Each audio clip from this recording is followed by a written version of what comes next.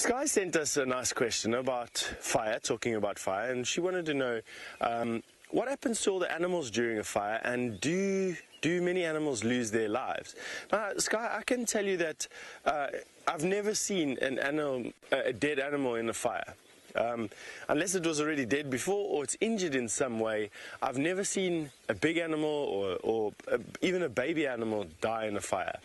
The reason for that is that fire has been part of this wilderness here since the dawn of time, since before animals even evolved to their current forms. And I think animals have got a natural fear and habit of moving away from the fire. Wildfires, generally speaking, will announce their arrival with very tall plumes of smoke into the air, and sometimes many weeks before they actually arrive in a particular place. That's in ancient times.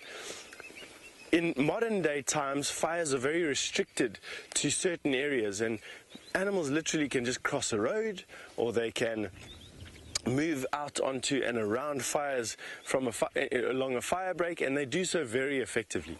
Even when fires are burning towards a fence line, where you'd think that animals can't go anywhere, they move out along the fence line and they get around the fire. So much so, and they're so comfortable with fire, that I've seen rhino and leopard walking behind the fire and walking out, and for some reason rhino quite enjoy cropping grass rhizomes and grass that has just been burnt, and leopard will be moving out onto the burnt areas, looking for those insects and those other the little creatures, not big mammals like impala and kudu and elephant, that were caught up in the flames and couldn't get away. Now, there are some stories of animals being caught in fires, but I think the same with anything.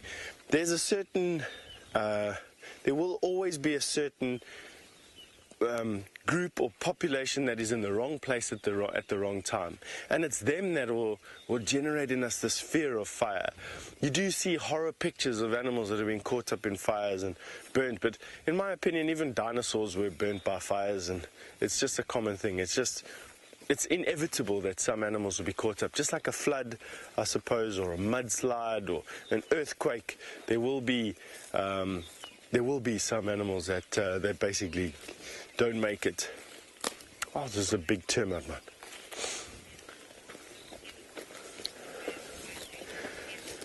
Now, ML, you want to know if lodge staff need to get involved with the firefighting? Absolutely, ML. There's no one else out here except for lodge staff. The closest fire engine from me right now is about, I suppose, 60 miles away. 60, 70 miles away, and then there's only 2 of them, whereas the closest water bowser with an engine on it is about 5 miles away from where we are. So definitely we all get involved in fires. It's become more sophisticated over the years. There's fire marshals and fire chiefs, and there's who knows what other protocols, and that's because people have lost their lives over the last few years. I've been here in the Sabi Sands now for about 2 decades, and about 30 to 40 people have lost their lives in just this area to fires. And so it's a proper danger, and it's because of that fire control and fire management has become such a sophisticated science, and where people are trained how to manage fires and manage people in fires. So yes, absolutely, we do help. Yes, it's sophisticated, and we can expect to share fires with you over the next couple of winters, I promise. Now, this termite mound